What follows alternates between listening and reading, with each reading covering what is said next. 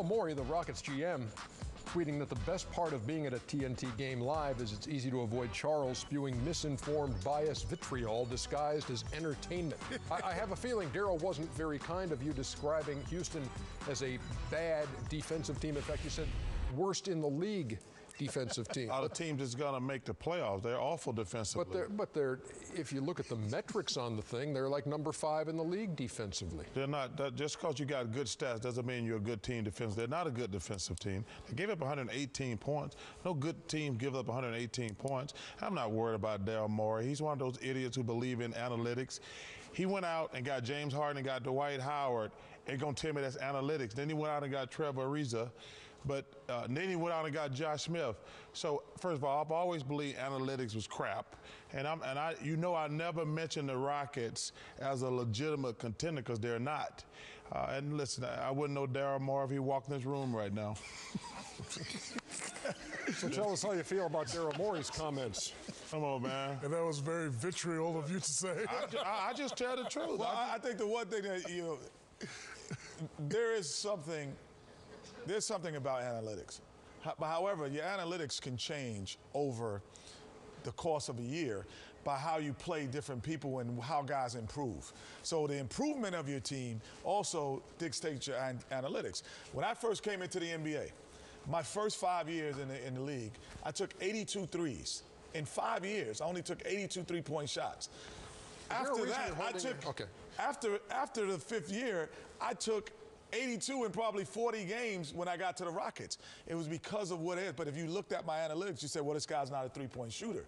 But I became a three-point shooter because I had a big beast mode in the middle that drove 2 men. So I'm like, okay, I'll stand out here and start shooting threes. So that's why analytics don't work. That's why improvement doesn't show. And analytics don't work at all. They're just a crap to some people who were really smart, made up to try to get in the game because they had no talent. Because they had no talent to be able to play. I agree with you on that, Joe. So smart guys wanted to fit in. So they made up a term called analytics. Analytics don't work. What analytics did the Miami Heat have? What analytics did the Chicago Bulls have? What analytics do the Spurs have? They have the best players. They have coaching staffs who make players better. And like I say, the Rockets sucked for a long time. So they went out and paid James Harden a lot of money. They got better. Then they went out and got Dwight Howard. They got better. They had Chandler Parsons. And no, this year they went out and got Ariza. The NBA is about talent. All these guys who run these organizations who talk about analytics, they have one thing in common. They're a bunch of guys who ain't never played the game, and they never got the girls in high school, and they just want to get in the game. You know what I cannot wait for, Chuck? They never got the girls in high school. You know what I cannot wait? I love the prom date was whack. Nothing. They couldn't do good to go to the prom. This is a true story. On Friday of All-Star Week, a couple of days from now, we are going to be on a panel at the NBA Tech Summit, and you know what our panel is on? Analytics. And Charles is on there. I'm moderating them. I cannot wait. Hey, and I've said, Ernie, I said the same thing about analytics last year.